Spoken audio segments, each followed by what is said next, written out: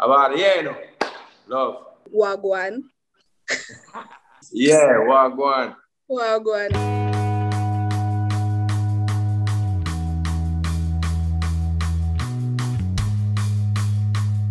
Hello guys, welcome back to The Sauce. Today we have the legendary dancehall artist, Sean Paul, all the way from Kingston, Jamaica. Sean Paul, welcome to The Sauce on Capital FM, live from Nairobi, Kenya. Where are you at? How are you doing? What are you up to? I'm good. I'm in Jamaica, just come home from getting my son at the summer camp and go get him some food and yeah. In between albums right now, the first one that came out earlier this year was Life and Living. Yeah. And the next one coming out. Scorcher should be coming out soon, you know. The second single will be dropping with me and Ty Dolla $ign. And that is it's called Only Fans, and that's gonna be August 13th. I released a Scorcher, which is a single from before, which is gonna be on the album. So I consider that the warm-up single. And then a big look is coming now in August 13th with me and Ty Dolla $ign. That's gonna be massive. Can you give us an exact date for Scorcher coming out? The album itself, no, I think it's gonna be later on this year, probably near September, but the single coming out August 13th. I know you've already spoken about their Live and Living album, but it's a more collaborative album, the ultimate collaborative album. Tell us about all the artists that you worked with on that album, and I know you have a few favorites. Tell us about them. Yeah, man, the first single that we're still working right now is Boom, and that features Busy Signal. So everybody know Busy Signal by now, but me and him joining forces is a big thing. The next people I will big up is more established artists like Buju Banton. Me and him have a song on there called Crazy. Soon shoot that video. Big up to people like Left Side, who is on the album, and Junior Gang on the album with Ching Ching. People like Ward 21, Suko is on the album. Yeah, but so all of those names that I called at first was more established artists that people might know already. Assassin, Mavado. Yes. But so the new school also they're on the album, which as you said, Big Up Governor and Intense, Skilly Bang, Massacre, Squash. All of these names are more the younger school or the newer school of the music. Yeah. The reason why I mentioned Governor is because Moneybags is my favorite cut on the album completely. So tell us about just you compiling that album. What does it mean to you? For me, I was trying to show the unity in the dancehall community. I was doing a few work here and there and was going to put out some singles throughout the year. And then I decided that there are good songs and I think they should be one body of work, one album. We're in a pandemic kind of vibes too, so I figured that people need music, and even though I knew I had this other album coming out pretty soon, I figured that we need the music and it can help people to just have some positive thoughts. So put out this album to deal with the unity in the dancehall community. Big up to Bugle on the album and Soto Bless and also Rasa Jai, and as I said, Ching Ching, and also people like Jesse Raya. Amazing. Talking about the lockdowns and generally the pandemic and everything, how did you get through it? How were you able to take care of your mental health? Basically, the family helped me in terms of having the family time that I usually don't have. So a lot of time I'm touring more than 6 months out of the year. So it's cool to be daddy, That helps a lot. And studio time too. Whenever I've ever had a problem in life, I lean up on music, whether it be to listen to or to create it myself. So I got very creative over the past few months and put out these 2 albums this year, More than 2 decades in the industry, how do you keep things fresh? How do you keep things, exciting for us fans? I know I've been a fan from a long time till now, and I can say like there's been a journey. There's the journey that we keep on listening to Sean Paul, and she keeps on giving us good music. How are you able to do that? Well, you know, I just love music. I have revered heroes in the music that I love, like Bob Marley, Peter Tosh, Jimmy Cliff, Third World Band, you know, Shabba Ranks, Super Cat. All of these people came before me with music and influenced me. You know, I mean, Papa San. So it's a music that I love and I really put my all into. I want to see the best for it. I don't want to just do it just for the monetary value that it has. It's a cultural gem to me.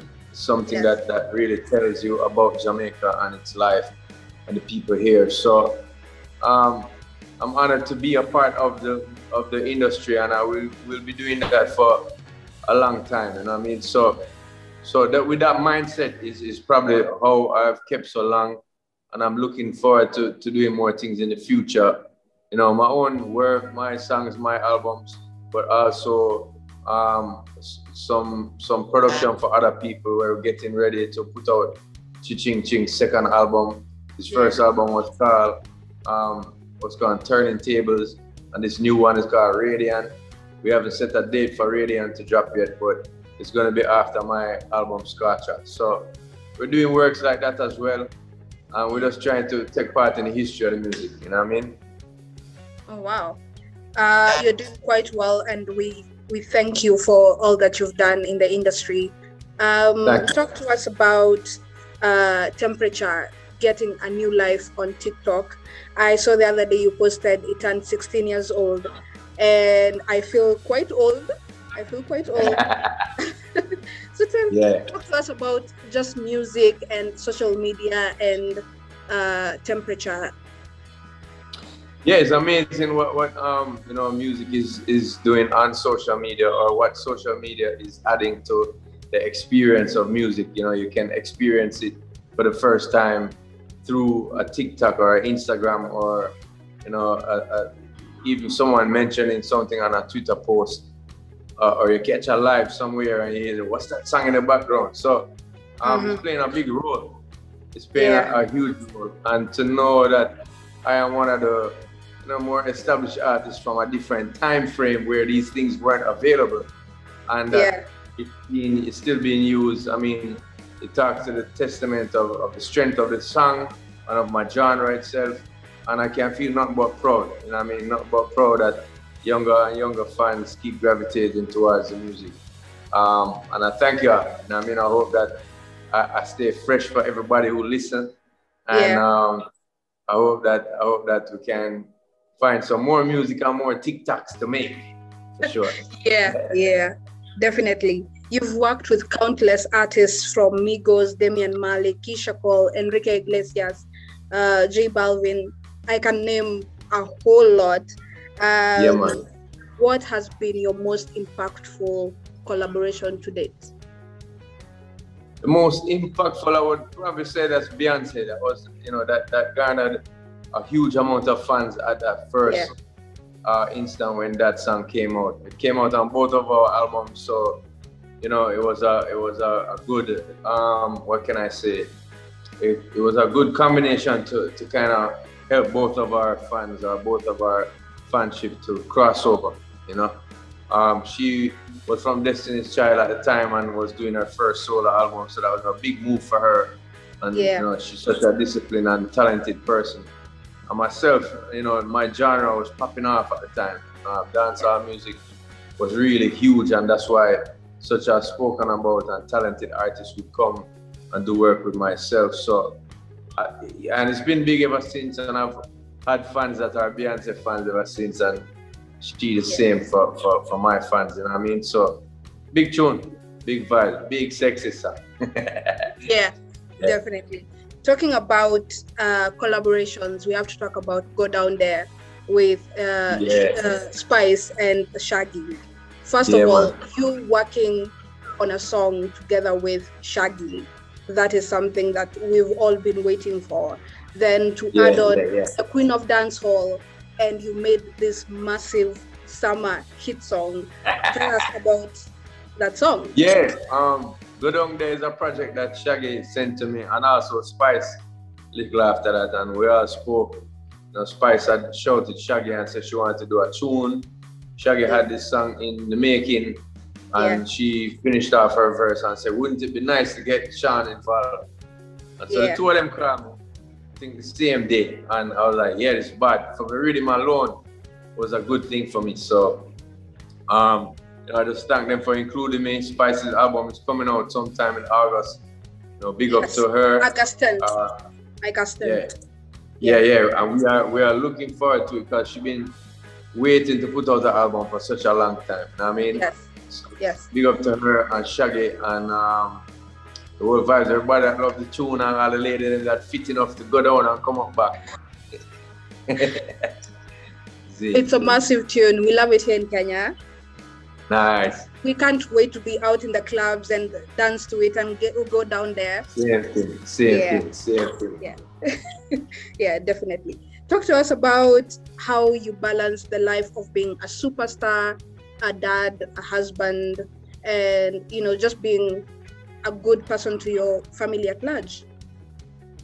They were good to me, and so I believe to do unto others as they do unto you. And I learned that humility and humbleness through my mom, especially, and good people around me, my brother, my wife,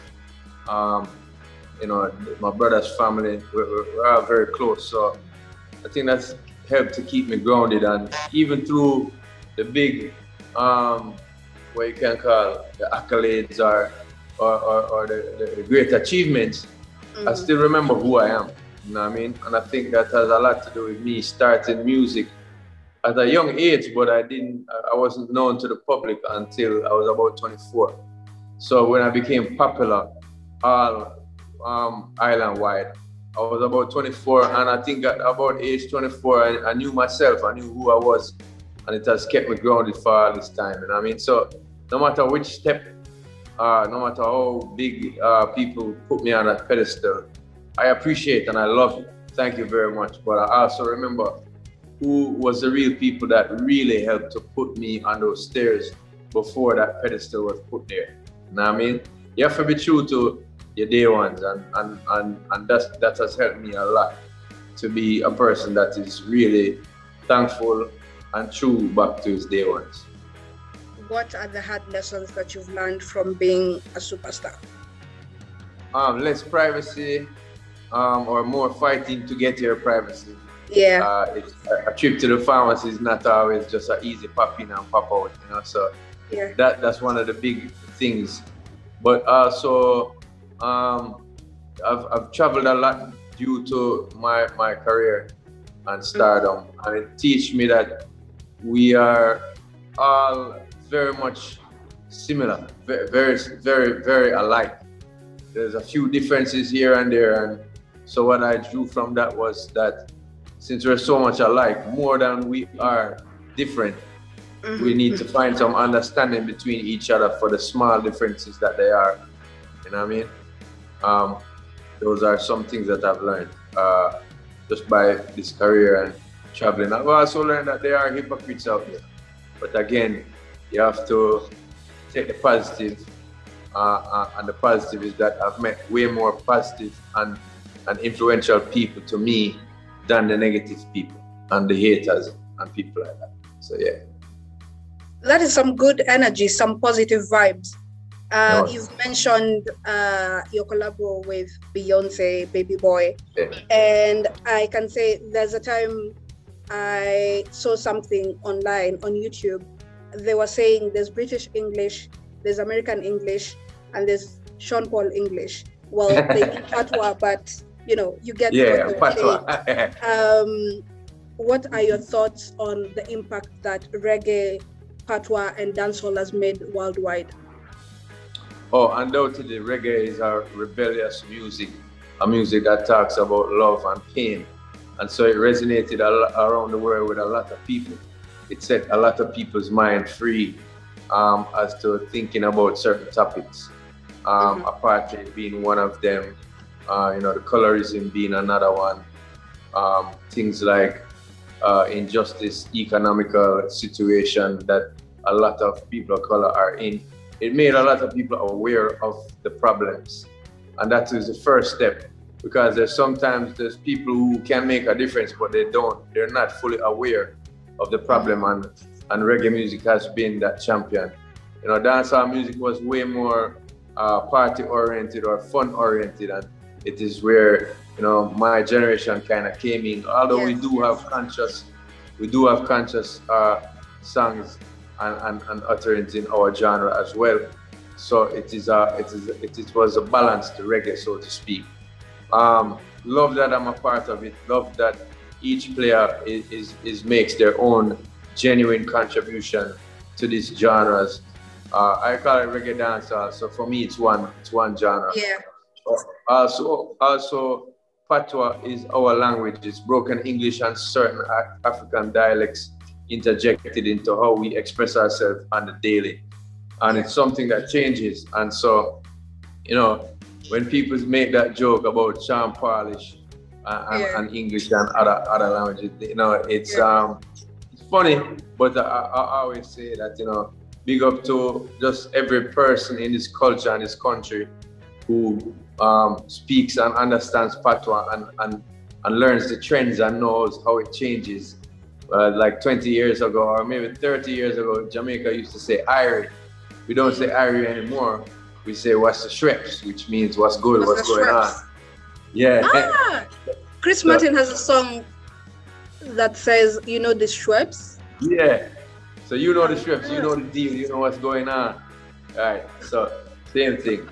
So we have new words that come into play every now and then, which would be big word or the big sayings and type of stuff like that. Like in the early 90s, we run things not run we. Turned into a song Miley Cyrus actually used. You know what I mean? Those were phrases that we had in Jamaica here due to, you know, people making it popular in the music. So it's our way of showing people who we are. It's our way of showing, you know, our likes, our dislikes, our dreams, our aspirations, our failures, our love stories. So big up to everybody who loves it. And just one love to everybody. You know what I mean? It's the impact throughout the earth has been amazing, and for someone to come from here where it's more normal to speak like as we do in Patois, for me it's joining of different cultures throughout the earth, and that's a good thing. Which is something so amazing, because even Barack Obama is listening to Coffee, so that's a major win. On to another topic that is slightly controversial. Well, here in Kenya, where, you know, it's illegal, and I think it's illegal as well in Jamaica, cannabis business. Yeah. It is. Everyone is trying to get their hands into the cannabis business. With your global appeal, is this something that you want to get into and have a business of your own? I have invested in certain grows where I can develop my own strain, and I'm about to soon put out a strain. However, you know, with all this industrialization of things, sometimes, you know, some industries are better when it's remain, what can I say, not small, but manageable. Niche. Yeah, some are. So I'm aware of that, and I'm trying to keep that, you know, to help the product not to become cardboard, so to speak. You know what I mean? You have to care it. You have to take care of it. It's not something that you can just box up and it will stay that way. So, with that being said, I am in the business, but not to make money, just to help it flourish, and so I can get a good job my own self, and I possibly share with a few peeps. We do make money by doing those things, but again, I'm trying not to make it the money factor overtake the good growing and the benefits that it can give anyone who come in contact with it. You know, back in the day, my father went to prison for couple times well for trying to traffic marijuana. And I'm so now sorry. I see now I see the same politicians actually charging people a fee to the same ones who would have locked him up are actually charging a fee to people who want to have their own dispensaries and stuff. And so, with that being said, I'm always wareful or mindful of people getting into a business that they didn't like and deemed to be very harmful, which now I see doctors as well and scientists as well saying how beneficial certain parts of the plant are for fighting cancer and for, there's just general euphoria and creativeness that people can get from the plant. So I'm mindful of getting into business, or so to speak, getting into bed with the enemy, because there have always been people who have locked up friends and families of my own and great heroes of my own, like Peter Tosh, has been locked up many times due to the same thing. So we have to watch that and make sure that we have our own, stipulation when we get into that type of business, because they can ruin it, to tell the truth.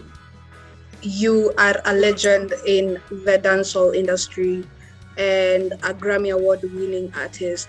And, you've toured all over the world, done shows, great hits from all around.